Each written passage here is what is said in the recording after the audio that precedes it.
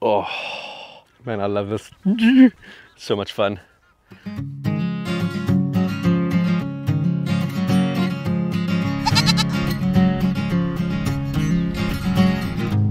Today's video takes us to a farm. A rather typical farm with the usual cows, horses and a few goats, but there's another species of mammal roaming around here that wasn't necessarily invited to the party.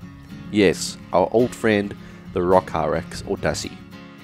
We've hunted Dassies many times before on this channel, and if you've watched those videos, you'll know that in most cases, Dassies are found on cliffs and rock structures away from settlements.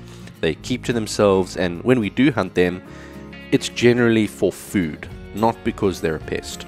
In today's case though, things are a little bit different. Right next to the main shed on this farm lies a scrapyard with all kinds of old farm equipment, logs, trailers, barrels, concrete pipes, etc. just scattered around, and with all kinds of nooks and crannies underneath this junk, the Dassies have moved in. With feed being provided to goats and cows right next door, the Dassies have started eating food that doesn't belong to them, and so today some of them have to go to Dassie heaven. And of course the meat will also be eaten, so it's a win-win situation for everyone. For this job we have the perfect tool, a pre-charged pneumatic airgun, or two of them to be precise. These are quiet, accurate and deadly. As much as I'd love to get straight into the action, there's a couple of things that we need to get done first. I'll start off by showing you the two rifles that we have here, and both of them have new scopes on them, which means we're going to have to zero them quickly. But first things first, the little Impact M3. Absolutely love this thing for this sort of close quarters engagement of different targets. We like to keep this nice and light, so we've got a big old reflex silencer on here, little Helix HDLR on top, and yeah, very minimalistic gun. It hasn't got all the heavy bits and pieces on it. Just need to go ahead and zero this quickly, and we'll be shooting the 26 grain javelins at about 1,020 feet per second out of this. We've got magazines here on the hip, and then we've got this rangefinder, the Helix 1500, that's set up with a ballistic profile for this rifle. And then if there's any longer shots, we're going to set the new M4 up on a tripod, and yeah, this is really cool. We've gone ahead and put a nice laminate grip on this, but aside from that, it's the same old M4 that we've been using. Well, actually this is the first hunt with the M4, but the same kind of general setup that we've been using for years. The tried and tested, it works. 800mm barrel, 40 grain javelins, and we've put the Element range finding module on top with a pressure sensor here, so you know, if we're on the tripod and we spot a Dassie, I can literally just hit range, glance up at the firing solution that gets displayed on the screen, and hold and shoot. So it's a nice quick process, and we should be able to, you know, get stuff quickly if the Dassies are a little bit finicky. But yeah, this one with a Titan 5-25 on top also needs to be zeroed, and after we've zeroed the scope, we've got to then zero the rangefinder to the scope, which should be quite interesting because it's a bit bright, and this visible laser that we use for zeroing might not be that visible. And then lastly, we're gonna have to put air in, load up some magazines. As I said, I've got this nice pouch on my hip with a bunch of magazines, so we can get these nice and full, and that means we should be all ready to go. We can actually walk around this whole area here where the Dassies are living, and we can hopefully get a few down.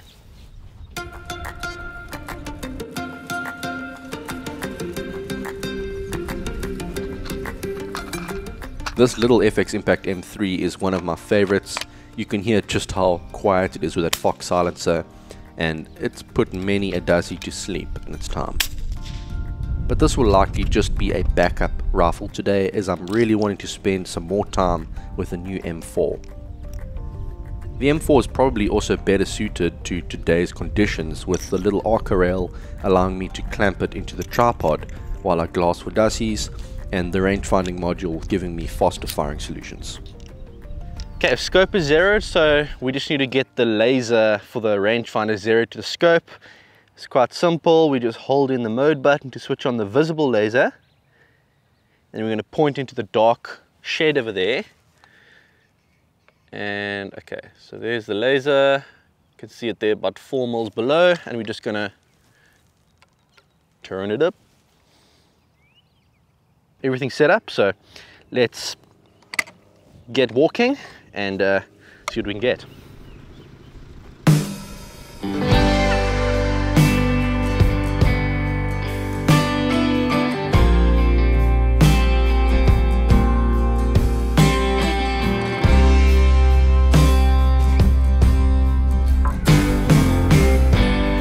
Good position here, so I think we're just going to sit and glass for a while, see if we can spot any Dassie activity.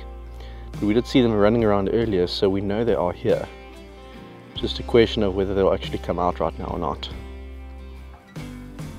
There are plenty of droppings all over the place, so we know that they're around, and patience pays off as we eventually spot one about 75 meters away. Big fat Dassie looking right at us there. Gonna get focused on him.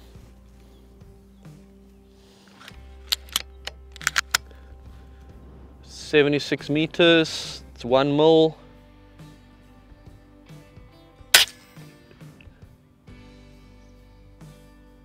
He did wriggle around a bit, which means that I probably didn't get a perfectly square headshot.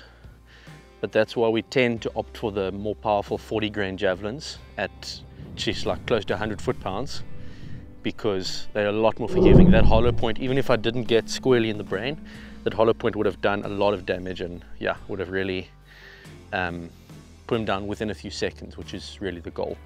But before I go to look for that one, I'm just going to stay and keep glassing, because we've got a really good spot here, and they will be around.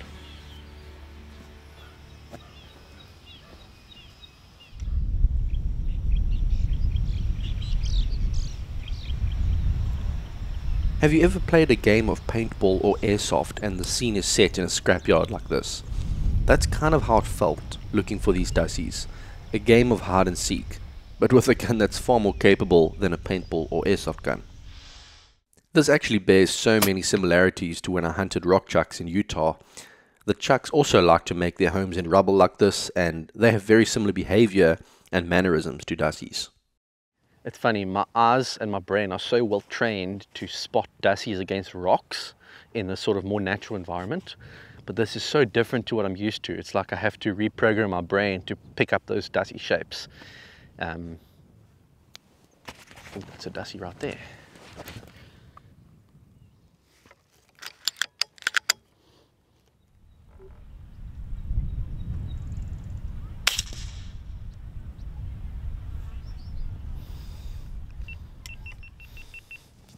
Perfect, straight down.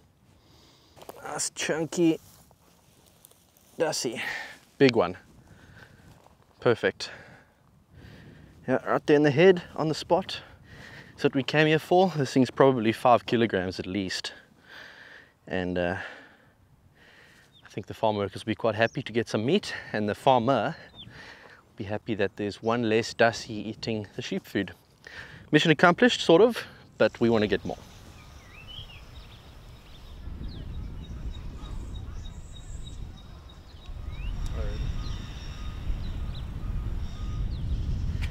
Is it possible for it to be too hot for Dassies? I didn't think that was possible, but it could be the case. I think we maybe wasted a bit too much time this morning zeroing rifles and getting gear ready and all that, when we should have actually just done that yesterday somewhere else and come in nice and early. Because generally speaking, Dassies like to emerge as it starts to get warm and, you know, sit out and sun themselves, but when it gets very hot, they tend to go back into their holes. So I think we might have just timed it wrong, but yeah, there's definitely signs that there's plenty of Dassies here. We probably just need to strategize a bit better and time it a bit better. So I think we'll call it a day here and come back early tomorrow morning. As we're about to head home, we spot a lone male monkey on its way into the bushes after raiding the cows' feeding troughs, and I try to take a shot, but he's just too smart and manages to slip away. But don't you worry, we'll get our chance tomorrow.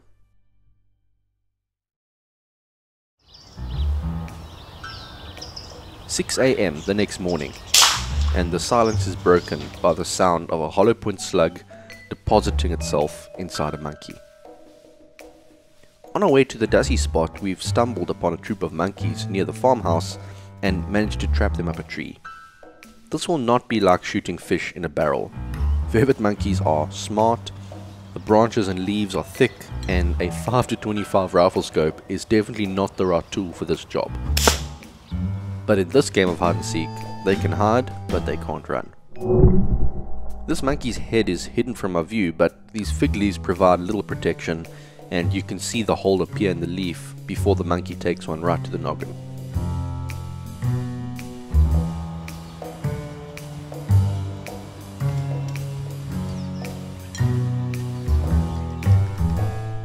Some of the monkeys jump from the fig tree into a pine tree, and they're a little bit easier to spot in the pine tree, although finding a way through the branches and pine cones is still challenging.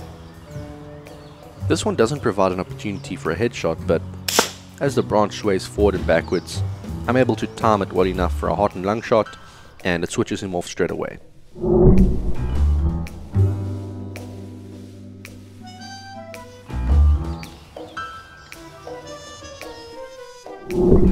This one gets very lucky as the slug is deflected off a pine cone, but the next one, not so lucky.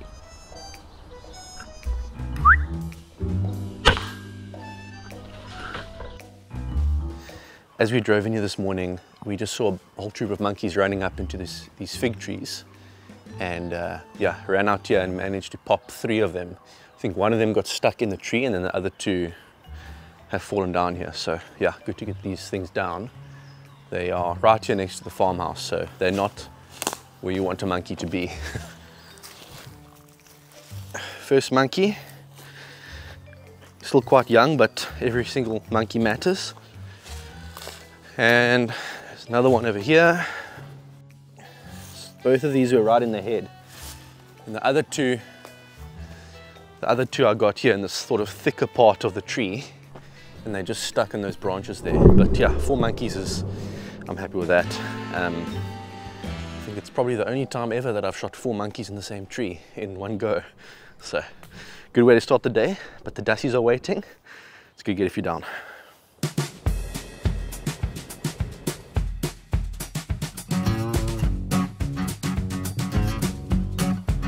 Well, back at the scrapyard, and it's very clear that we're in for a much more eventful day as we arrive to find Dassies everywhere. Right, we're in business.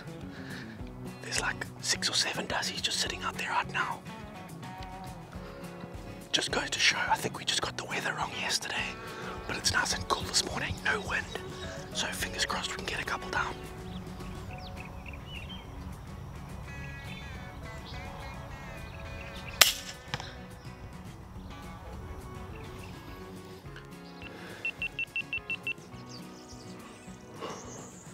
.85 meters.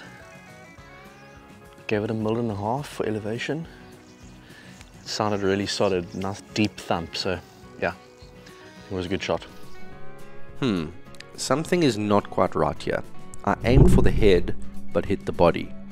Thankfully, still in the vitals, but why did the point of impact shift so much? It's even more obvious that something is wrong when I miss the next Dassie twice, and I end up having to head back to the bucky to recheck zero and try and diagnose the problem. And wait until you hear what was actually wrong. It's gonna make you laugh. With the issue fixed, we moved towards an area with piles of old planks and tree stumps. I set up at a distance so as not to spook any Dassies, and soon I get my first opportunity.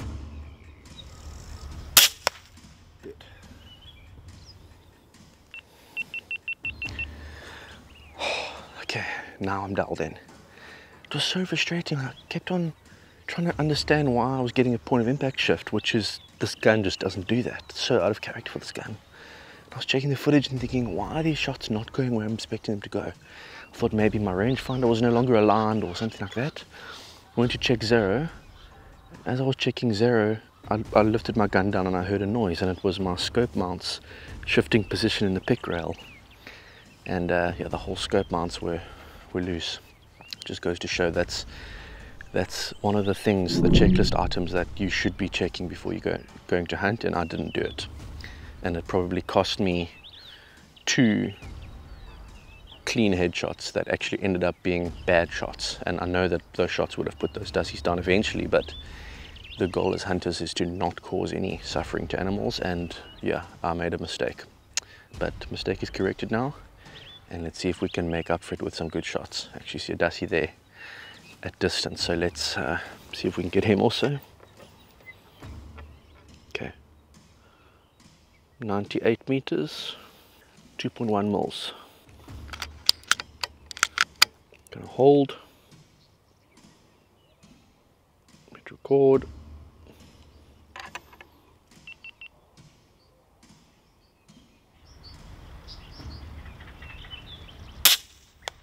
Oh,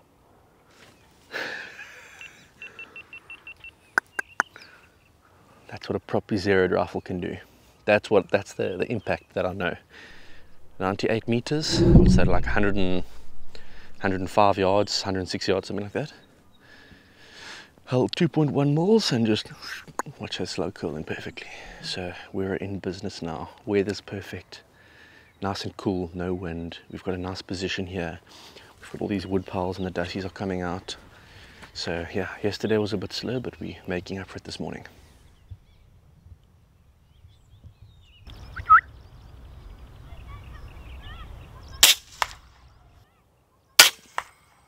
Did 63 meters. So just holding eye of center. One of the most rewarding things for me about being part of what's happening at Element Optics is being able to be deeply involved in the development of products that actually work and actually make a difference. An obvious example is this range finding module.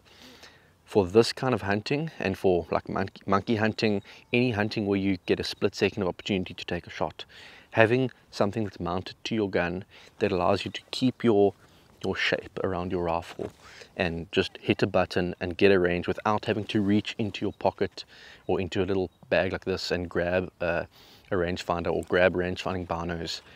That little bit of time that saves you is a complete game changer with this kind of hunting. And even more normal things like these binos, just to have decent binos with a good bino bag that I can access easily and use to glass. It's changed the way I hunt. In the past, I probably would have just used my scope and looked around, which limits your field of view, or would have used the rangefinder, which obviously isn't as clear as binos. But these binos are doing a great job for me, and yeah, it's just really cool to be part of something like this at Element, where we're actually making good stuff and can use it out in the field like this and test it and keep making it better.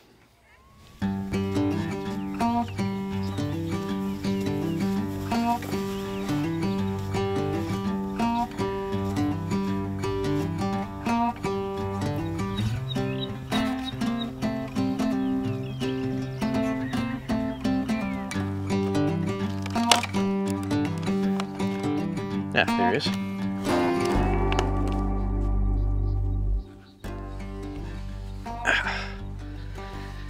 You never know exactly whether you're going to get them or not, because, you know, if you'd wriggled a little bit more, you would have gone a bit deep in there. And as you can see, this isn't the most stable pile of stuff to climb on, but we're lucky this time. Not as big as the Dassie we got yesterday, but yeah, it's a good eating size. Yeah, it's hard to find these things. So hard. It's just literally a big maze of rotting wood up there, and it's a little bit too dangerous to climb on some of those logs, so I'll probably just give the farm workers a rough indication of where they are, and they're going to have to go find them themselves.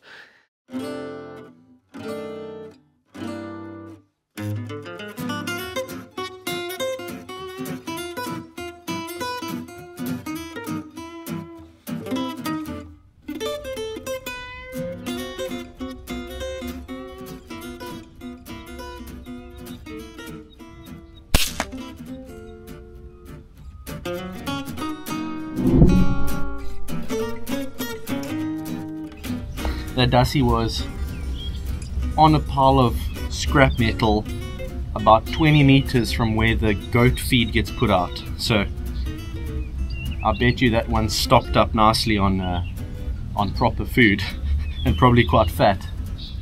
Now that my mounts are actually tight, I'm very happy with the way that this Impact M4 is performing. The form factor is also very familiar to me, so I feel like I've been able to hit the ground running. Another Dassie emerges from the same pile of scrap metal, and the result is no different. I have to thread the slug through the wire mesh here, but thankfully the Dassie stops with his head in a gap, and I'm able to put it right where it matters, right between the eyes.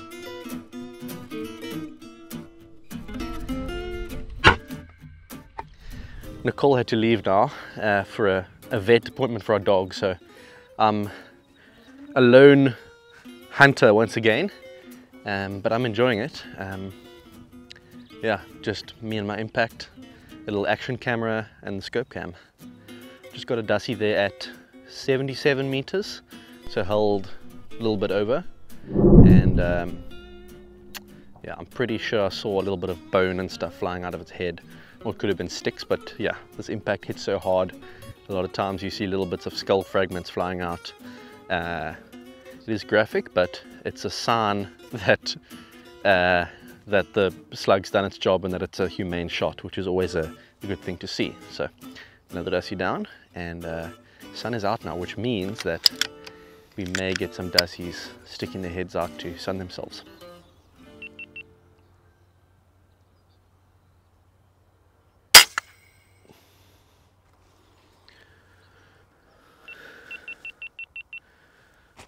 That must have been 50 meters or under. Let me range quick. Yeah, 38 meters. So hold just on the head at these sort of 60 and under ranges. You can hold kind of center of the head. If it travels like 2/10 high or 2/10 low, you're still going to get a good solid shot. So very flat trajectory plus a lot of hitting power means that basically 60 and under, it's so easy, you don't even have to range. But yeah, with the rangefinder on top, we can really reach out there if we want to. Let's take one more look around here, because it's possible that after a shot like that, more start emerging out of curiosity.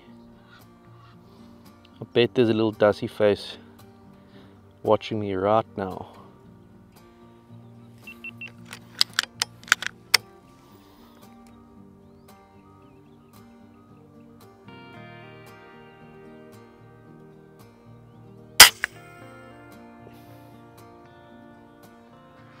Yeah, as expected, just waited maybe 3 minutes and another little head popped up. I actually thought I pulled the shot a bit high, but I got him right on the top of his noggin, and yeah, I just saw a little bit of blood coming out the hole, so another good shot. Man, I love this. So much fun. Alright, I'm going to try not to get penetrated by a nail or bitten by a snake here. There you go, first Dassie. Maybe this was the second, but anyway, hole right through the head there. There you go. 2 more little meat packages for the farm workers. He's somewhere up here. Gotta look where I'm stepping. There you go. See how easily they can fall down a hole? Should be able to get him out though. Yeah, there you go. As always, thanks for taking the time to watch. If you enjoyed this video, please consider subscribing, and a big thanks to James for allowing me to hunt on his property. I'll see you guys next time.